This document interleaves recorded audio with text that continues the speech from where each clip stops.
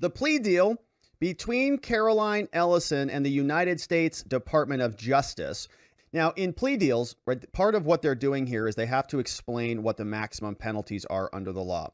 The government prosecutor says, Caroline also understands that she shall truthfully and completely disclose all information concerning all matters about which this office inquires, which can be used for any purpose. This is why she'll be getting a deal, right? This is okay. This is what we're going to ask for at sentencing, but this is, you will cooperate with us.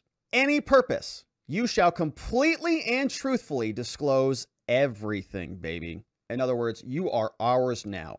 They say, however, if Caroline fully complies, no testimony or other information given by Caroline will be used against her in a criminal tax prosecution, right? So cooperate with us here, and we're not going to help the IRS prosecute you. But if they decide to prosecute you, they can.